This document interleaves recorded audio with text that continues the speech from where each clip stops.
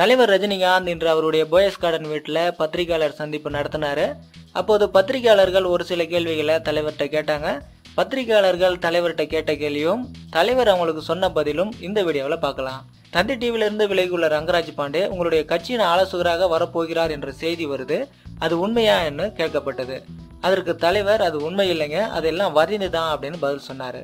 அடுத்ததாக மேகதாது அணை கட்டுவதற்கான திட்ட அறிக்கைக்கு தடை விதிக்க முடியாதுன்னு உச்சநீதிமன்றம் சொல்லியிருக்காங்க. மத்திய அரசு தமிழக அரசுக்கு எதிராக செயல்படுதுன்னு நினைக்கிறீங்களா அப்படின்னு கேட்கப்பட்டது.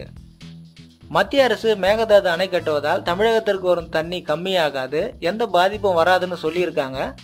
அது எந்த அளவிற்கு உண்மைன்னு முதல்ல தெரிஞ்சுக்கணும்.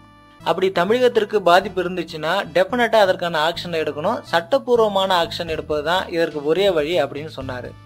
அடுத்ததா உங்களுடைய படம் என்ன அப்படின்னு தலைவர்கிட்ட கேட்கப்பட்டது. அதற்கு தலைவர் முதல்ல பேட்ட படம் வெளியாகட்டும், அதுக்கப்புறம் பார்க்கலாம் அப்படின்னு தலைவர் சொல்லிட்டாரு. அடுத்ததா தலைவர்கிட்ட கேட்கப்பட்ட கேள்வி ஆர்பிஐ கவர்னர் உட்பட பல பேர் அடுத்தடுத்து ரிசைன் பண்ணி இருக்காங்க. இதனால சென்செக்ஸ் எல்லாம் பெரிய டவுன் ஆயிருக்கு, இது எப்படி பார்க்குறீங்க? இந்தியன் எக்கனாமியே பெரிய கொலாப்ஸ் ஆயிருக்குன்னு எல்லாரும் சொல்றாங்களே அப்படின்னு கேட்கப்பட்டது. அதுக்கு தலைவர் இங்க பாருங்க, ஆர்பிஐ கவர்னர் எல்லாம் எதற்காக ரிசைன் பண்ணியிருக்காங்க, ஏன் பண்ணியிருக்காங்கன்னு தெரிஞ்சிக்காம அதை பத்தி என்னால் பேச முடியாது அப்படின்னு பதில் சொல்லிட்டாரு. அடுத்ததாக, சார் நீங்க அரசியலுக்கு வரேன்னு சொல்லி ஓராண்டு காலம் ஆக போது, நீங்க சொன்னதிலிருந்து இப்போ எப்படி இருக்குன்னு நினைக்கிறீங்க அப்படின்னு கேட்கப்பட்டது. அதை பத்தி நான் நிறைய வாட்டி சொல்லியாச்சு அப்படின்னு பதில் சொன்னாரு. அடுத்து 5 மாநில எலெக்ஷன் முடிவை பத்தி என்ன சொல்றீங்கன்னு தலைவர்கிட்ட கேள்வி கேட்கப்பட்டது. இதை பத்தி நான் முன்னாடியே சொல்லிட்டேன், நன்றின்னு இன்றைய பத்திரிகையாளர் சந்திப்பை முடிச்சுக்கிட்டாரு.